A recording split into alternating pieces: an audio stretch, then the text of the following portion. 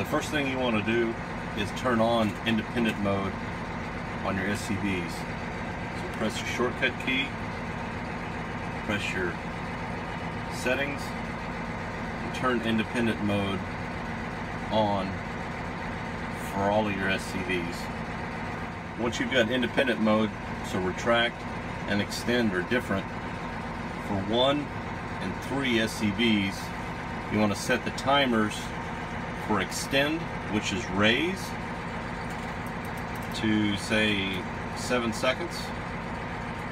Set your retract time to 1 second for both 1 and 3, which will be raise and lower for your back and front scrapers. Set your extend and retract times for your ejection and dump for your first and second scrapers at, say, 16 seconds, and say 18 seconds for your back one on the extend side. On the retract side of your number 2 and number 4 SCVs, typically I would put those at about 9 and 10 seconds. Now that the timers are set, we'll set iTEC. So you go to iTEC on your shortcut key. Your screen should look like this. First, you need to turn the master on. First thing we need to do is set the assignment, name the assignment set. So we'll name it double no auto load. Click OK. Click OK. The first thing we'll do is go to the first assignment set, and we'll want to go to program. The first step will be to close the gate of the front scraper, raise it, and then lower the back one. Okay? So we're going to close the gate first, which would be SCV2. We're going to retract it. We're going to do that at 0 feet, right when you hit the button.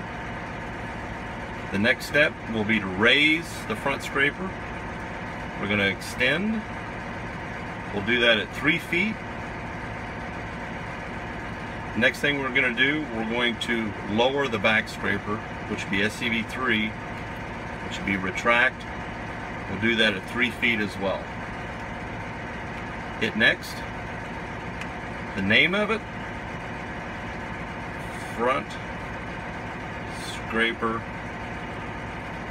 loaded. We're going to assign it to iTEC 1 and save it.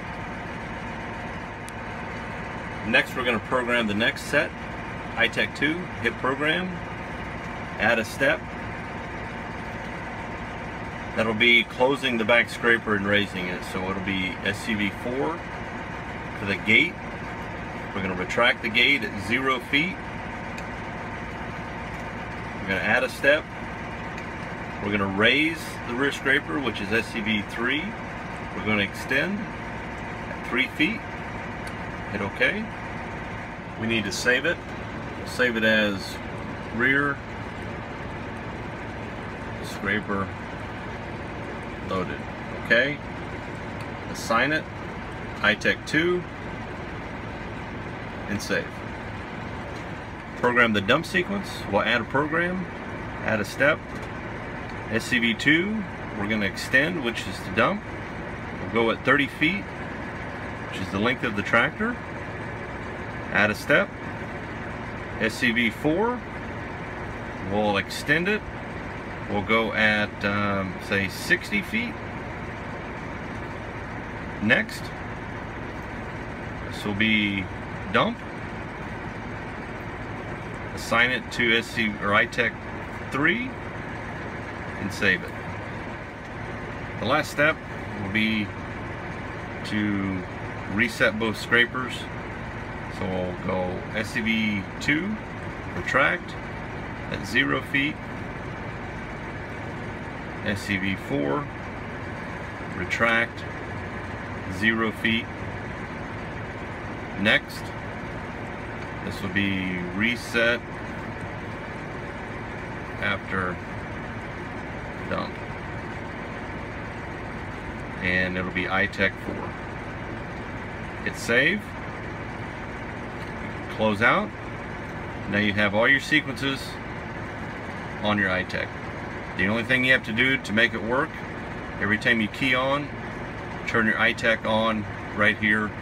It'll be green, and it will show iTEC in the corner display.